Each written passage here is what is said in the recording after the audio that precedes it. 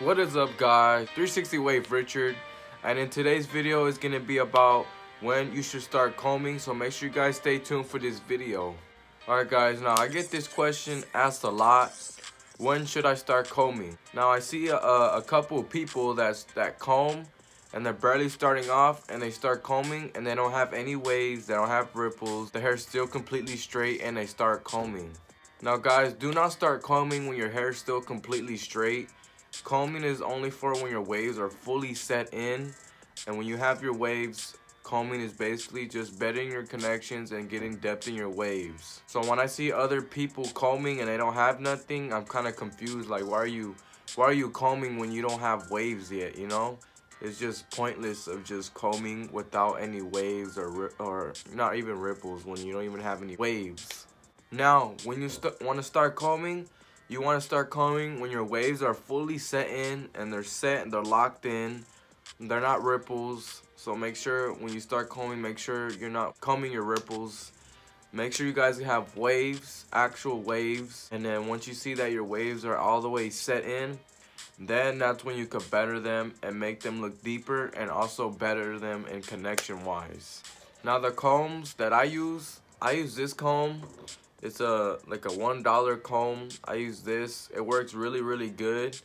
And then I have a stool tructure. I know a lot of you guys know what that comb is. I don't have it on me right now, but I use this comb and I use a stool tructure to comb my hair. And also guys, if you're combing your hair, make sure you're doing it in the right pattern, the way you brush. Cause you don't want to comb, you want to comb straight down, just like that. You don't want to go off of your pattern at all, because it will mess up your waves and will mess up your connections.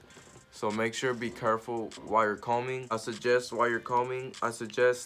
you have a mirror on you so you can see, so you won't go off track or off of your pattern, just like how brushing is. When you brush, you want to see your angles, and so you won't go off of your pattern. Same as combing, make sure you guys are looking at yourself when you're combing. Do not blind comb, because you will most likely go off of your pattern. And you guys don't want to do that, because you guys will cause forks like that. Now me, whenever I comb my hair, I unrag, and then my hair's super flat. So I unrag, and then I comb my hair out. So I comb it out to get them lifted back up, because they're super compressed from being compressed from the do-rag and my wave cap. So you don't want them super like all compressed and looking like that. So what I do is I get a comb, I comb out my waves, and then after I do a little comb session, I brush my hair for an hour, maybe an hour and 30 minutes, around there. And then when I'm done with my brush session, I end it off again with another comb session. My comb sessions aren't very long. They're maybe like about 5 to 10 minute comb sessions. Not very long. Just to basically, I do it just to lift up my hair, and then I also do little comb sessions, like 10 minute comb sessions, just to get my connections better and to get my waves deeper, obviously, because that's what combing is for. And I also see a couple wavers that do this too. They comb more than they brush. Now me, I'm all about brushing, so I brush more than I actually comb. So me, I wouldn't really suggest when you get waves to comb more than you brush, because brushing is very important. It's more important than combing, because brushing is what gets you waves. And if you keep on brushing and keep brushing and brushing, all you're gonna do is improve your waves and improve how they look. This combing is what makes your waves a lot better though, in your depth and in your connections. So yeah guys, make sure you comb.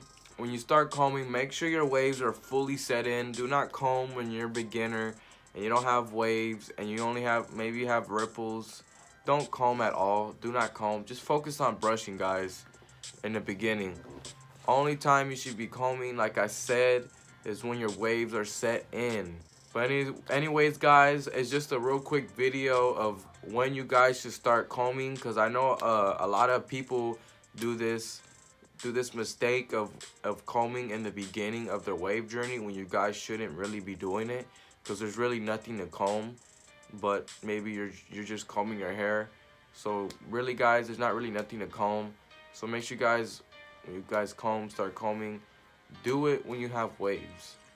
Alright guys, now before we end this video off, I'm going to give you guys a quick comb session because this video is about combing. So I'm about to do a comb session for you guys and then end this video off. And also guys, if you didn't know, I had just cut my wolf off, my 15-week wolf. So make sure you guys go watch that video too.